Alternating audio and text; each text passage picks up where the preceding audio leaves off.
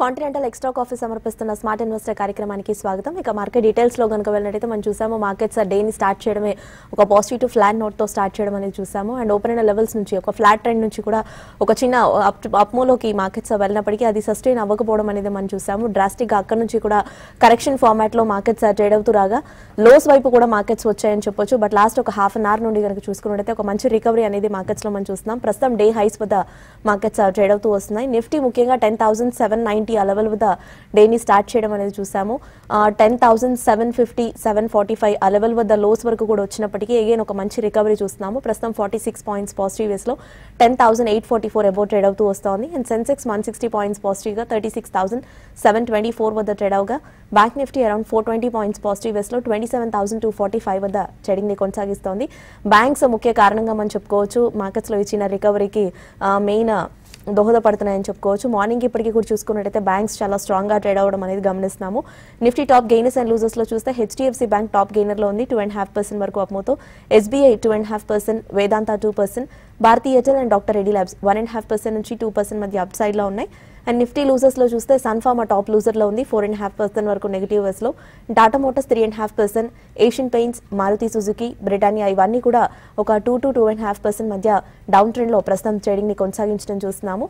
ఇక mid and small cap stocks విషయానికి వచ్చినట్టయితే మిడ్ క్యాప్ స్పేస్ లో కూడా సెల్లింగ్ ప్రెషర్ అనేది మనం ఎక్కువగా చూసాము. బట్ మిడ్ క్యాప్ లో కూడా చూసుకున్నట్టయితే ఒక మంచి రికవరీ అనేది కనిపిస్తోంది.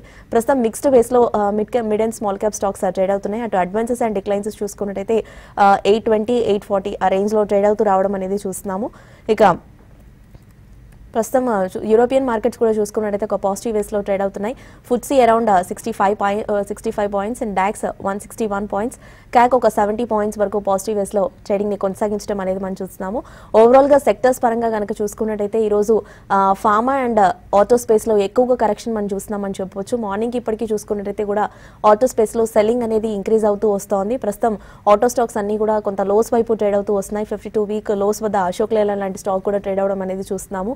ముఖ్యంగా ఆగస్ట్ సేల్స్ కనుక చూసుకున్నట్లయితే ఆల్మోస్ట్ 70% మ్యాసివ్ ఫాల్ ని ప్రకటించిన కారణం చేత కూడా చూస్తే ఇది ఒక 6% వరకు డౌన్ ట్రెండ్ లో ట్రేడ్ అవ్వడం అనేది మనం అబ్జర్వ్ చేస్తున్నామని కూడా చెప్పొచ్చు.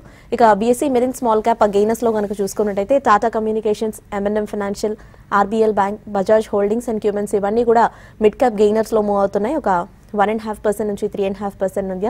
అండ్ మిడ్ క్యాప్ లూజర్స్ లో కనుక చూసుకున్నట్టయితే అశోక్ లేలాండ్ ఎస్కాట్స్ ఒకటి 7% వరకు డౌన్ ట్రెండ్ లో ఉంది. అండ్ ఇండియన్ బ్యాంక్ 4.5%, గ్లెన్మార్క్ ఒక 3.5%, వర్క్హాడ్ at the same time Muthoot finance, IRB infra ఇవన్నీ కూడా ఒక 5 to 7% మధ్య డౌన్ ట్రెండ్ లో ప్రస్తుతం ట్రేడింగ్ ని కొనసాగిస్తున్నాయి. ఓవరాల్ గా ట్రేడర్స్ అండ్ ఇన్వెస్టర్స్ ప్రస్తుతం మీకు ఎలాంటి డౌట్స్ ఉన్నా కూడా పైన స్క్రోల్ అవుతున్న నెంబర్స్ కి మీరు కాల్ చేయొచ్చు. సో దట్ మీరు కూడా మాట్లాడే అవకాశాన్ని మీరు పొందొచ్చు. హాయ్ అరవింద్ గారు అండ్ హాయ్ రాజేంద్ర గారు.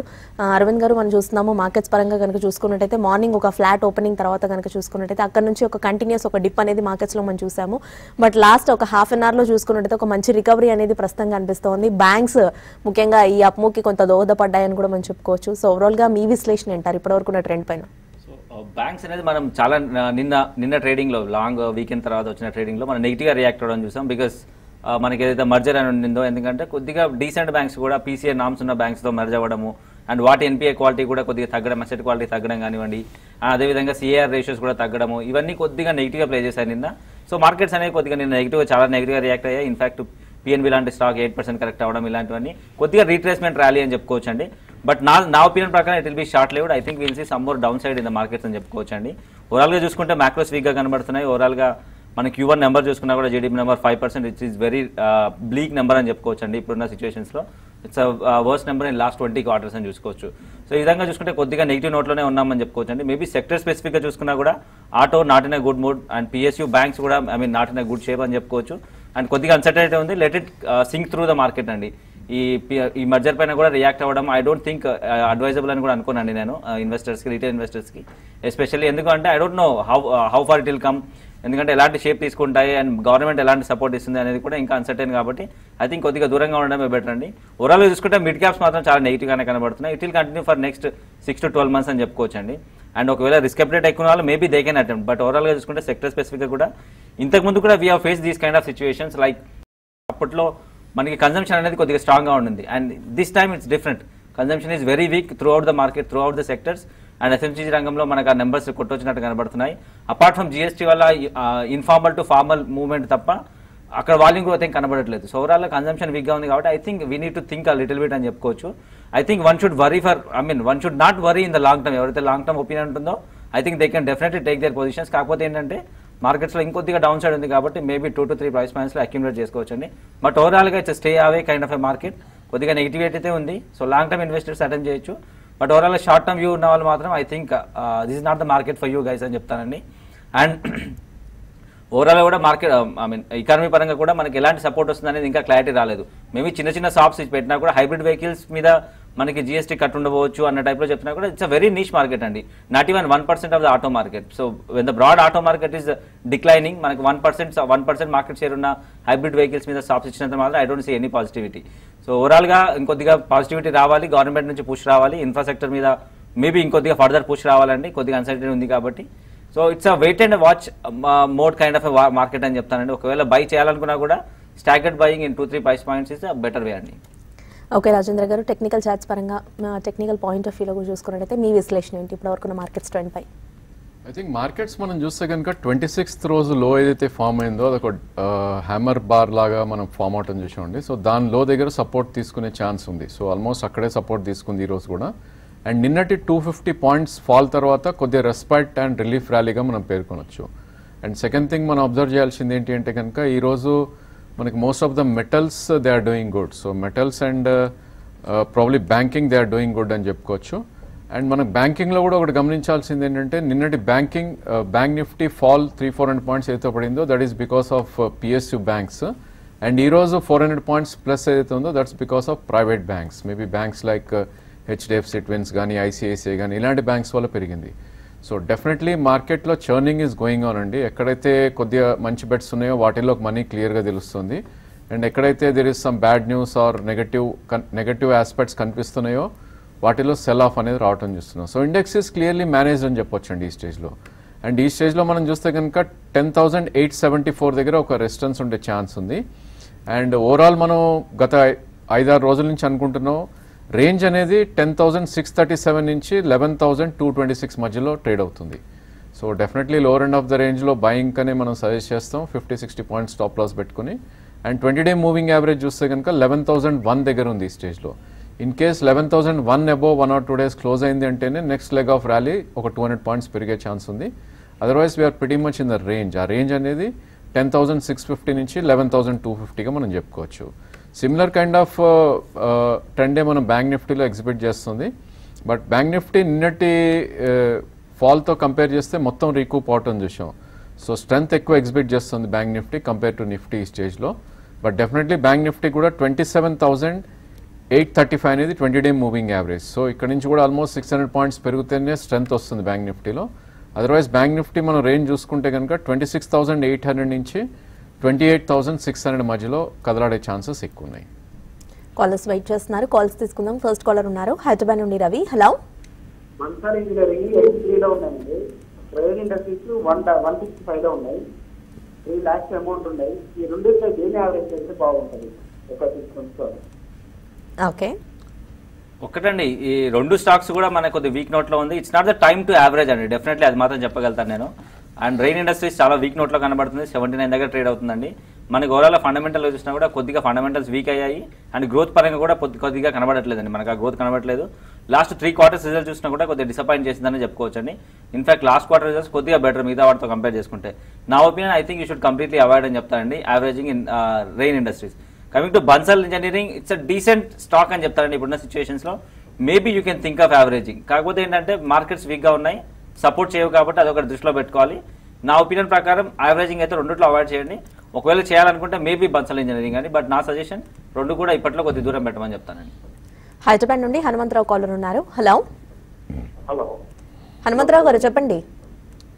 ఎస్బీఐ విప్రో ఎన్టీపీసీ హోల్డ్ చేయొచ్చు. SBI Wipro and NBCC and next పిఎన్బిలో మనం ఇన్వెస్ట్ చేయాలి. ఓకే అండి. SBI probably definitely it's a hold అండి. ఐ థింక్ పిఎస్యూ స్పేస్లో ఆల్మోస్ట్ నెంబర్ 1 బ్యాంక్గా మనం చెప్పుకుంటాం. But only thing me price ఎక్కడ కొన్నారో అది ఇంపార్టెంట్. ఒకవేళ హై ప్రైస్లో కొనుంటే కనుక probably next second price point దీనికి యావరేజ్ చేయాల్సిన 235 ఆ రేంజ్లో ఉందండి. So definitely SBI hold and 235 వస్తే కనుక యావరేజ్ చేయొచ్చు. అండ్ ఐ థింక్ టెక్నాలజీ స్పేస్లో Wipro is the weakest stock అండి compare to TCS and Infosys. So ఒకవేళ విప్రో మీ ప్రైస్ దగ్గరే ఉంది అనుకుంటే కనుక నా ఉద్దేశంలో ఈ షుడ్ షిఫ్ట్ టు టీసీఎస్ అండి, ఎందుకంటే అది కొద్దిగా బెటర్ పర్ఫార్మింగ్ స్టాక్. లేదు మీది కొద్ది హై ప్రైస్లో ఉంది విప్రోలో అనుకుంటే కనుక మేబీ ర్యాలీస్ వచ్చినప్పుడు అరౌండ్ 275-280లో టీసీఎస్ కన్వర్ట్ చేసే ప్రయత్నం చేయాలి. అండ్ ఎన్టీపీసీ చూస్తే కనుక probably PSU space as a whole కొద్దిగా వీక్గా ఉన్న టైం అండి ఇది. సో ఎన్టీపీసీ ప్రీవియస్లో చూస్తే కనుక 106 దాకా రావటం చేసాం, మేబీ డబుల్ బాటమ్ ఫార్మేషన్ అయ్యే ప్రయత్నం చేస్తుంది. ఇన్ కేస్ 106 అలా వచ్చిందంటే కనుక అక్కడ మీరు కొనే ప్రయత్నం చేయొచ్చు, మేబీ ఇది 1 year 1.5 year వ్యూ ఉంటాయి.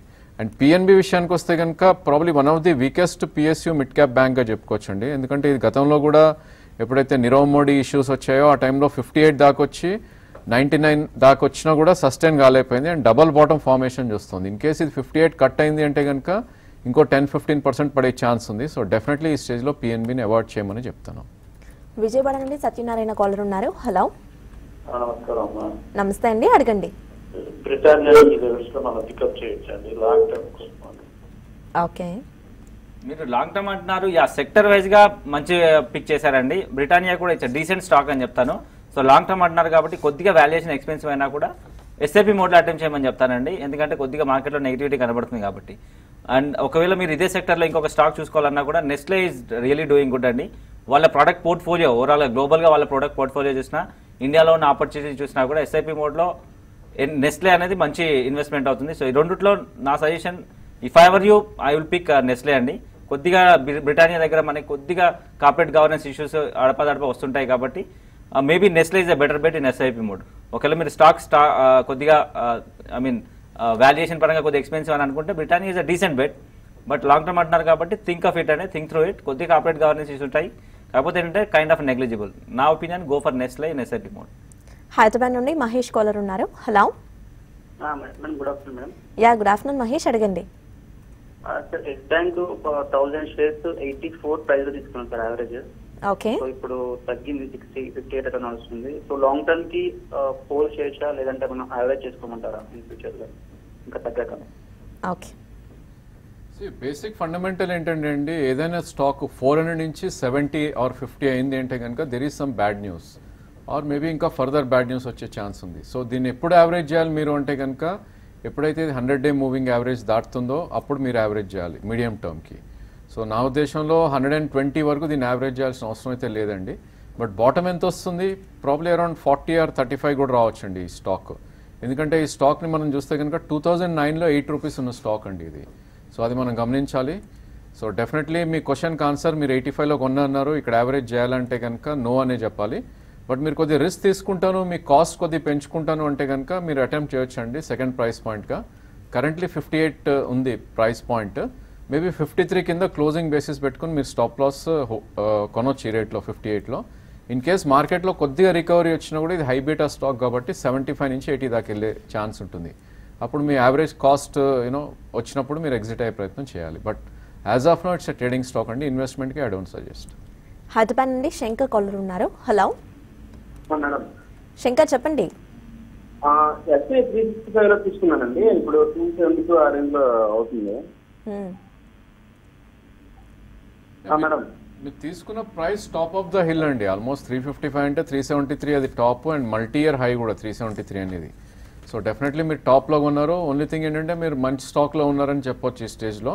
కరెంట్లీ 274 ఉంది. సో డెఫినెట్లీ మంచి స్టాక్స్ మీరు స్ట్రక్ అయినప్పుడు హై ప్రైస్లో సెకండ్ ప్రైస్ పాయింట్లో కూడా యావరేజ్ చేయాలండి. మేబీ 230-240 దగ్గర ఒక మంచి సపోర్ట్ ఉంటుంది ఎస్బీఐకి. అక్కడికి వస్తే కనుక సెకండ్ ప్రైస్ పాయింట్ మీరు యావరేజ్ చేయొచ్చు. బట్ అట్లీస్ట్ మీకు 1 year 1.5 year వ్యూ ఉండాలి స్టేట్ బ్యాంక్ కోసం. మెయిల్స్ కూడా చూద్దాము. ఫ్యూ మెయిల్స్తో షోని వైండప్ చేసేద్దాం. అనిల్ మెయిల్ చేశారు, ఐషియా మోటార్స్ ప్రజెంట్ లెవెల్లో తీసుకోవచ్చాను అని అడుగుతున్నారు. ఒకటండి, రాయల్ ఎన్ఫీల్డ్ వీళ్ళకి ఆల్మోస్ట్ లైక్ క్రౌన్ జ్యువెల్ అని చెప్పుకోవచ్చు అండి మనకి ఈషియర్ మోటార్స్కి. సో సేల్స్ డిక్లైన్ అవుతున్నాయి. అపార్ట్ ఫ్రమ్ మిగతా ఆటో ఇండస్ట్రీ 2-wheeler సేల్స్ కూడా తగ్గుతున్నా కూడా ఇది అనేది కొద్దిగా డ్రాస్టిక్గా ఉందండి. ఈషియర్ మోటార్స్లో రాయల్ ఎన్ఫీల్డ్ సేల్స్ అనేది ఆ డిక్లైన్ అనేది డ్రాస్టిక్గా ఉంది. సో నా ఒపీనియన్ ప్రకారం ఇంకొద్దిగా కరెక్షన్ ఉండే అవకాశం అయితే కనబడుతుందండి. ఇప్పుడు కూడా ఎక్స్పెన్సివ్గానే కనబడుతుంది ట్రేడింగ్ పరంగా చూసుకుంటే అండ్ వాల్యుయేషన్ పరంగా చూసుకుంటే కొద్దిగా ఎక్స్పెన్సివ్ బై అవుతుందండి. సో నా opinion there is further down side అండి. You can wait for maybe ఈషియర్ Motors 2-wheeler as a whole auto కోసం అయితే వెయిట్ చేయొచ్చు. దాంట్లో Eicher Motors I think you can little bit wait అని చెప్పుకోవచ్చు అండి. Eicher Motors. గంగాధర్ మెయిల్ చేశారు, గుజరాత్ ఫ్లోరో కెమికల్స్ గురించి అడుగుతున్నారు. 30 షేర్స్ని అరౌండ్ 937 ఆ ప్రైస్లో తీసుకున్నారు. ప్రస్తుతం 49 రేంజ్లో ట్రేడ్ అవుతోంది. సో న్యూస్ ఏదైనా వచ్చిందంటారా, డ్రాస్టిక్గా కరెక్ట్ అవుతుంది, సో హోల్డ్ ఆర్ నాట్ అని అడుగుతున్నారు. చాయిస్ లేదండి, మీకు హోల్డ్ చేయాల్సింది. ఎందుకంటే most of the mid caps ఇదే ఉంది. సో 400 నుంచి 40 అయినాయి, 110 అయిపోయినాయి స్టాక్స్ అని. సో డెఫినెట్లీ ఇక్కడ మనం చెప్పగలిగింది చేయగలిగింది ఏం లేదు. I think you should hold on. Maybe mid క్యాప్స్లో మళ్ళీ రికవరీ వస్తే మీ ప్రైస్ రాకపోయినా కూడా ప్రాబ్లీ ఇక్కడ నుంచి 2-3 టైమ్స్ కూడా చాలా స్టాక్స్ అవుతాయి. బట్ ఏ టైము ఇంకా ఇక్కడ నుంచి ఎంత ఫాల్ అనేది should wait patiently. Vijay mail చేశారు, కేఎన్ఆర్ కన్స్ట్రక్షన్స్ ఈ లెవెల్లో యావరేజింగ్కి వెళ్ళొచ్చానని అడుగుతున్నారు. ఒకటండి, ఇట్స్ స్ట్రాంగ్ స్టాక్, మనకి డెట్ పరంగా కూడా కంఫర్టబుల్ గా ఉంటుంది. కన్స్ట్రక్షన్ స్టాక్స్ ఇంత బ్యాలెన్స్ షీట్ స్ట్రాంగ్ గా ఉండడం అనేది రేర్ అని చెప్పుకోవచ్చు. But the thing is macro is not supporting అండి. ఇప్పుడు ఎన్హెచ్ఐ కూడా మనం మార్నింగ్ మాట్లాడుకున్నామండి. ఎన్హెచ్ఐ దగ్గర they don't have any option, ఎందుకంటే almost they are sitting and 1.8 lakh crores debt పైన వాళ్ళు కూర్చున్నారు. ఇదే మోడ్లో హ్యామ్ కానీ ఈపీసీ ప్రాజెక్ట్స్ అయితే అవార్డ్ చేసే కెపాసిటీ అయితే వాళ్ళ దగ్గర లేదండి. Either they have to monetise TOT దగ్గర, ఎందుకంటే last time it was not received well, are InvIT side వెళ్ళాలి వాళ్ళు, ఆర్ ఇవన్నీ కాకుండా బీఓటీ ప్రాజెక్ట్స్ అవార్డ్ చేస్తూ వెళ్ళాలి. కాబట్టి బీఓటీ ప్రాజెక్ట్స్ ఏంటంటే స్టాక్స్ ఐ మీన్ కంపెనీస్ పరంగా డెట్ బర్డెన్ పెరుగుతుంది కాబట్టి no body will be interested. I don't think even KNR is interested. Last time I spoke to them, వాళ్ళు they were not interested in BOT projects, they were okay with EPC and next to that Ham projects. So నా opinion అండి, average అయితే చేయొద్దు, ఉన్న position run చేయమని చెప్తాను. There has to be some clarity that should come from the government and at least road constructions point of view. So అంతవరకు wait చేయమని చెప్తానండి. Till then hold the whatever position you have, just hold it. Programme సమయం మించిపోయింది. ఇది వాళ్ళ smart investor. Stay tune.